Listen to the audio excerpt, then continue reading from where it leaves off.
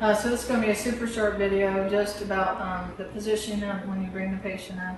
The patient will not be supine, they will not be prone, they'll be left lateral, meaning the left side down, right side up. So when you bring the patient in, the head always goes to the anesthesia.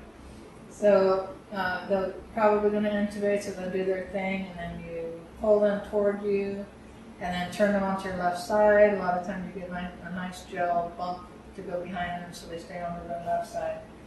But because they're going to be on their left side, the EVIS, the big tower, needs to be, as you're walking in, you have anesthesia here, the tower is going to be over here.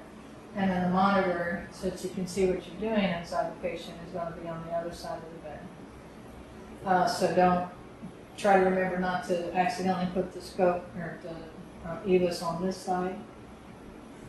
So put it over here, because that'll be for colonoscopy. So as you come in, patient's head is here, they're going to land on the left side, the mouth is this way, so the EVIS is going to be right over here on this side.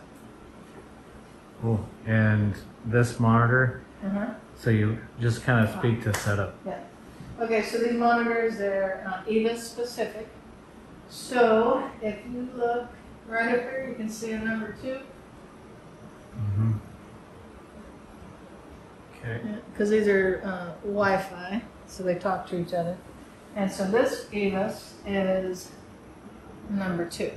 So the 2 is with 2.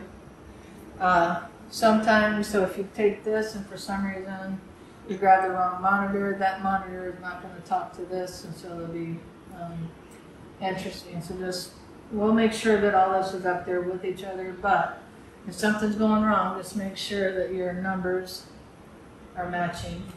That will be a problem if they're not.